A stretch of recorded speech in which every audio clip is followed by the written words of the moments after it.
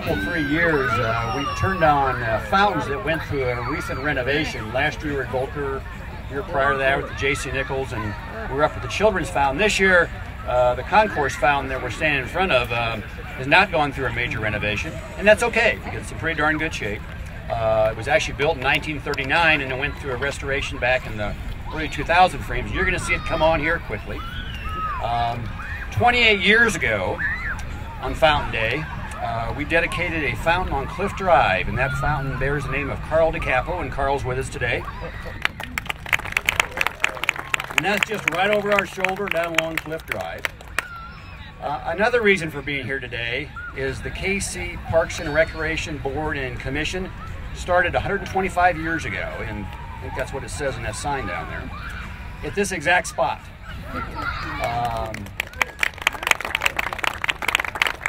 Concourse, Kessler Park, we have Benton Boulevard on one side of us, Gladstone Boulevard on the other side of us. That was the start of our system in 1892. Our system, those two boulevards, this park, parts of the Paseo, and a little bit further south of here became eligible and was nominated for and put on the National Register of Historic Places. That happened last year, and here we are today. And actually it all happened in the month of April as well. So 125 years ago today at this spot. Also, a lot of great things are now happening in the Northeast area. A little more focus on the Northeast is always important. We were here about a month ago acknowledging the great fundraising efforts that are happening at the Kansas City Museum, which is just over our shoulder to the north and a little bit to the east of here. All the great work that's going on at the Paseo Gateway, the intersection down here at Independence and Benton, the Choice Neighborhood projects, all the great things that Garrett Renaissance has done, the hillside slides, the playground, the list goes on. All those things are all happening here in the Northeast area. So we're pretty proud of it, so that's why we're here today.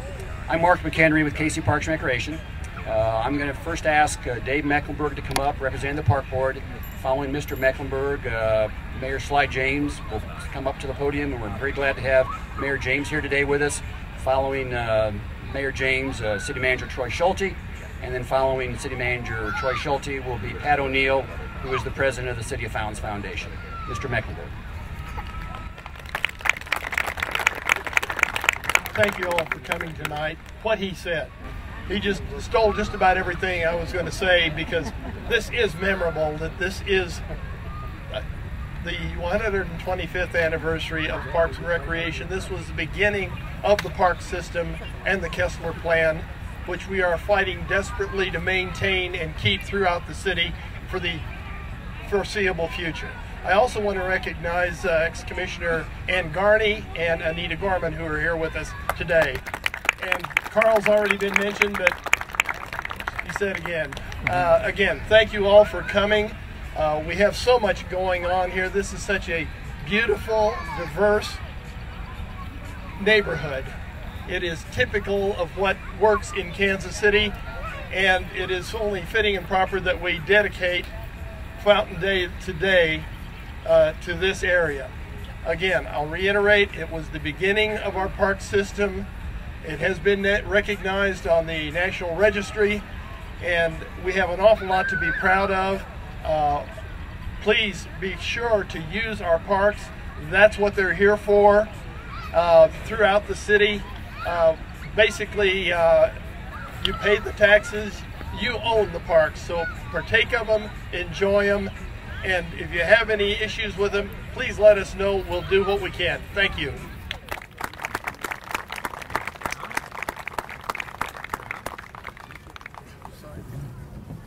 First thing we're going to do is we're going to get Mark McHenry some career counseling. I appreciate the fact that you're so happy that I'm here, but you work for him. And you didn't say that you were happy to have him, so I can only assume that there's something going on, but you're both adults. You can figure it out. Good evening to everybody. It's really good to be here with you. It's one of my favorite events of the year because it really does mark the beginning of spring in my mind when we turn on the fountains, and it's a good time to come and celebrate all the good things that have happened with our Parks Department and our fountains and the work that they're doing. Again, 125 years of our Parks Department, and I think they've done about as good of 125 years as any parks department in this country has or could possibly do. In keeping with Mark's misplaced gratitude of me, I'm going to tell you, Mark, you're doing a wonderful job and always has. This is one of the best parks director in this entire country. We've had a tradition of excellent parks boards and directors, and we have excellent park board directors with us now. Not all of them are here, but they're standing up here with us. They'll be talking to you. I don't see if there's a city council person out here. Daryl, Scott Wagner, you kind of blended in. So, yeah, it's the suit. Not with that tie, but it's the suit. These parks are landmarks in our city. They're landmarks that we all get a chance to enjoy. They may not be the type of landmarks you see in D.C., but D.C. is known for their monuments. We're known for our parks. And I think that's a very good thing because we treasure our parks. We like to be outside here. And I want to thank all of you for your dedication to our parks and the system and to the support of the Parks Board and the Parks Department. These parks and the fountains in our parks are iconic. We're known as the City of Fountains for a reason, and one of those reasons is right behind me. I expect like the members of the City Council and the people of Kansas City to have memories that are specifically associated in some way with a fountain or two in this city. Maybe that's where you took your first date, maybe that's where you had your first drink, maybe that's where you got your first trouble, or maybe that's where you saw your first water. But at any rate, there's a lot of firsts surrounding these fountains here. It's also a place where we can see kids getting a break from the heat. And we see a lot of kids right here. This is a good place for them to be. It certainly beats being out on the streets.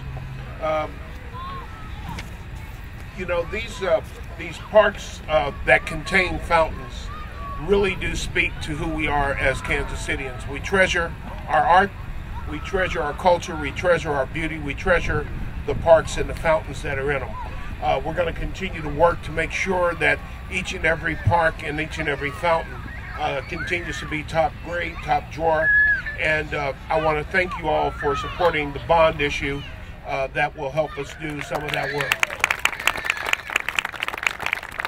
So here's to yet another season of beautiful Kansas City fountains and parks and people, and here's to a season where the parks and the fountains remind us, just like the water holds together and is cohesive, that these fountains and our parks are places where communities hold together and are cohesive. And this is a particularly fitting announcement and a place to announce, considering the diversity in this community. One thing that we should never forget is that we are a city that treasures diversity, treasures immigrants, treasures all sorts of differences in cultures, in languages, in arts, and we're going to continue to do that no matter what. Thank you all for being here.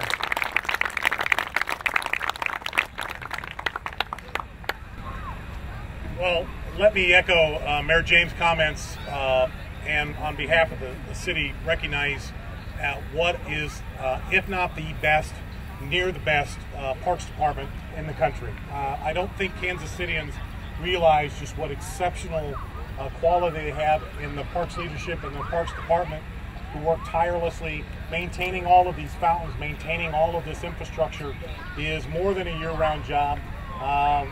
We never give them the resources they deserve, but we try to get them the resources they need to keep these facilities, all these beautiful facilities, working as well as they can. And I want to echo the mayor's comments about thanking voters for approval of the bond issue last week, because it is my goal that with the passage of question 3, never again should the city have to look at a fountain not opening on Fountain Day. And that's one of the goals we're going to make sure is addressed as part of question 3. So again, I want to thank the Parks Department for their great work. I want to thank the neighborhood, Scarrett Park. If you get a chance, I have gone down the slide a little bit to the east of here.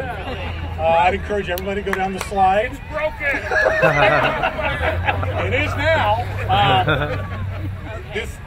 when it's a partnership between the neighborhood and the Parks Department and the city, great things can happen. And the Renaissance in Scarrett Renaissance is testimony when good people come together, work with the city, great things can happen as a result of that. So again, on behalf of the city of Kansas City, thank you to the Parks Department, thank you to the residents of Kansas City for their vote of confidence on April 4th, and more importantly, thanks to the neighborhood, in this neighborhood and all the neighborhoods around Kansas City, for embracing and supporting your parks for 125 years. And let's get together in another 125 years to celebrate what the parks have become even in the future. So thank you very much, and I guess it's my pleasure to turn it over to Pat O'Neill, who was a critical player in our recent effort to fix infrastructure in this city. So Pat, take it away. Thanks, Troy. You can't help but notice in the last few days, you know, the green's starting to come into the trees. Finally, the red buds are blooming and the dogwoods are barking and all that. It seems like there's only one thing missing before we can actually say spring has sprung in Kansas City, and of course that's our fountains, and see them flowing again. But before we start our countdown to officially bring in spring in Kansas City, I want to take a minute to recognize some very nice and hardworking people and organizations that make days like this possible. First, join me please in giving a hearty thank you and applause again to Mark McHenry and the Kansas City Parks Department. Their task is absolutely enormous. They do such a good job of taking care of our huge, award-winning park system. And do you realize that they're responsible for maintaining, catch this, 12,000 acres of parkland, 220 individual parks, more than 100 playgrounds, 150 miles of trails and bikeways, 29 lakes, hundreds of athletic fields, 5 public golf courses, miles of our boulevards and parkways, 119 monuments and sculptures, and yes, 48 fountains. And allow me to give a quick shout out, if you will, to and a thank you to the board of directors of the City of Fountains Foundation. The City of Fountains Foundation is a volunteer board that essentially formed in the 1970s to perpetuate our image of us as the City of Fountains and to keep those fountains going. And over the last 4 years, this board has worked real hard to raise nearly $4 million to restore many of the city's most iconic fountains and help with the planning of a host of new fountains that citizens are hoping to build in the coming years, including a fountain to honor pioneers like the settlers like the Choctaws and the Native Americans who came before us here along the mighty Missouri. I'd like for the City of Fountains Board, if you're here, just to raise your hand. Pat Dunn, Vice President. Jim Bernard, Secretary. David Say, Treasurer. Ralph Caro. Casey Cassius, probably the hardest working former president of this board ever. Douglas Coe and Carl DiCapo, better known as a Fountain. Ann Garney, Ollie Gates, Anita B. Gorman, also brought us a park in the Northland. Ken Miller, Heather Paxton, David Ross, David Schwartz, and Joni Shields, and our very much overworked but terrific executive assistant, Peggy Farrell. Peggy, all right, there she is. She makes us look good.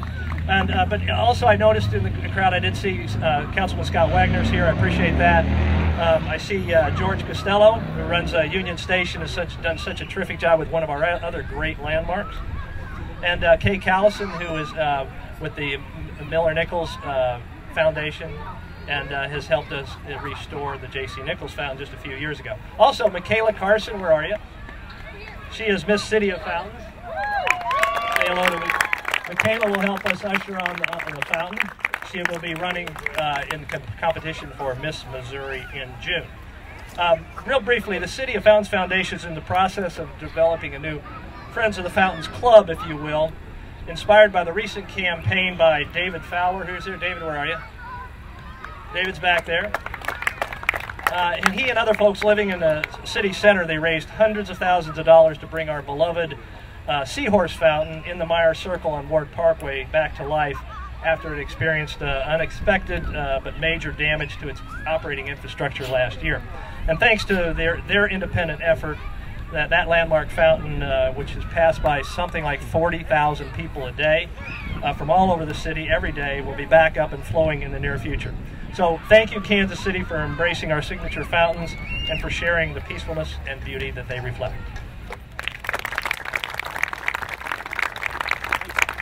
Thank you very much, Pat, and thank you, Mayor James. Thank you, City Manager Troy Schulte, and thank you again for your comments, Commissioner Dave Mecklenburg. Alan Dillingham, of course, is with us on the stage, and our newest commissioner, Commissioner Shannon Cade, is just walked up. Shannon, wave. Glad to have her on the board. And our board president, Jean-Paul Chiron, was not able to join us today, and also another member of the park board, Mary Jane Judy, was not able to join us today. I want to make sure we properly recognize our great staff here today and the work they do on a daily basis to take care of our parks throughout our city. Deputy Director Terry Reinert is here with her husband, and I believe our grandson is over there helping her.